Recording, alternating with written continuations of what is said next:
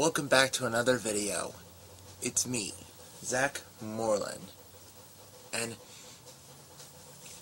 here are a few tips from my old pal, Gray Terry 16. It's about the Skiddo Effect. I saw that you had a little bit of problems with the background when you did the Skiddo Effect, right? Well, I have a little bit of tips to be able to fix that. So, let's take a look at them. Now say I want to skidoo into that picture of the Frosty Mart on this episode, Fanboy and Chum Chum. Now, this is the trick. First, you need to have a still photo of yourself doing the skidoo pose, and then you need to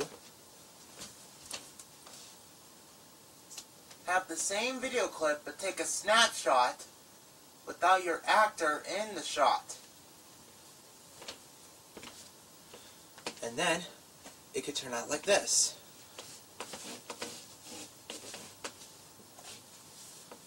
Wait, I did that wrong.